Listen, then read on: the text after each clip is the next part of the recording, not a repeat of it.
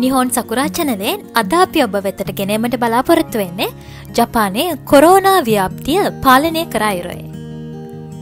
ජපානයට corona වෛරසය ඇතුල්වීමට ප්‍රධාන හේතුවක් වූයේ චීනයේ සිට පැමිණි ඩයමන්ඩ් ප්‍රින්ස් නෞකාව බව අපි සැම දනිමු. මේ වන විට ජපානයේ කොරෝනා වෛරසය ආසාදිත පුද්ගලයන් ගණන 14,000 ඉක්මවා තිබෙනවා. ඒ අතර මියගිය ගණන 450 ඉක්මවා තිබෙනවා. චීනයට ළඟම රටක් වුවත් අනෙක් රටවල මෙන් ජපානය කොරෝනා වසංගතයට ගොදුරු නොවූයේ ඔවුන් එදා සිටම ප්‍රගුණ කළ සිරිත් නිසාවෙනි. කලින් කලට එන වසංගත වලින් බේරීමට පමණක් නොව ජපන් ජාතකයින් කුඩා කල සිටම මුඛ ආවරණ පැළඳවීමට පුරුදු වී සිටියා. හැකි සෑම විටම ඇල්කොහොල් මිශ්‍ර අත්තාලේපන භාවිතා කරන ජපන්නු පොදු දේපළ භාවිතා කිරීමේදී ඒවා ඇල්ලීම සිදු නොකරනවා. ඒ වගේම ඔවුන් සමාජ දුරස්ථභාවයද නිරතුරුවම තබා ගන්නවා. අපේ රටේවන් ඇඳිරි නීතියක් ජපානය තුල නැහැ.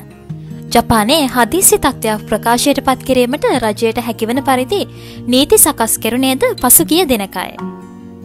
ටෝකියෝ ආණ්ඩුකාරවරියගේ එල්ලීමකට අනුව අත්‍යවශ්‍ය කාරණයකට හැර රටවැසියන් නිවසින් බැහැරවන්නේද නැත.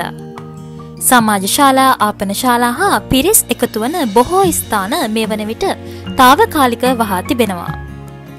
ඒ වගේම තමයි සංචාරක ආකර්ෂණයේ දිනා ඇති ටෝකියෝහි බොහෝ ස්ථානද තාවකාලිකව වසා තිබෙනවා. නරේටා සහ හනෙදා යන ප්‍රධාන ගුවන් තොටුපළවල් වල මගීන් අඩු වුවත් තවමත් විවෘතව පවතිනවා.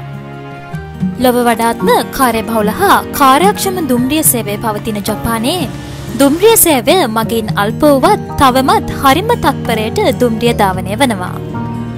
වසංගතය හේතුවෙන් පීඩාවට පත් ජපානයේ ජීවත් වන පුද්ගලයන් හා විදේශිකයින් ඇතුළුව සියලුම දෙනාට ජපානයෙන් ලක්ෂය බැගින් දීමට ජපාන රජය මේ වන විට කටයුතු කරමින් පවතිනවා. ජපානය වඩාත් බලාපොරොත්තුව තබාගෙන සිටි මෙවර ටෝකියෝ ගිම්හාන ඔලිම්පික් ක්‍රීඩාවලද කල් දැමීමට බලධාරීන්ට සිදු වුණා. මිලියන 126ක් පමණ ජීවත් වෙන ජපානය ක්‍රමක්‍රමයෙන් කොරෝනා අර්බුදය ජයගන්නේ එසේයි. ඉතින් ජපානයෙන් පාඩම් ඉගෙනගෙන අපිත් ඉතිරි කාලයේ පැමිණෙන වසංගත වලින් බේරෙන්නට ක්‍රමවත් ලෙස අපගේ ජීවිතය හැඩවස්සා ගනිමු. ඒ වගේම තමයි නිහොන් සකුරා YouTube channel එක subscribe කරන්න අමතක කරන්න එපා.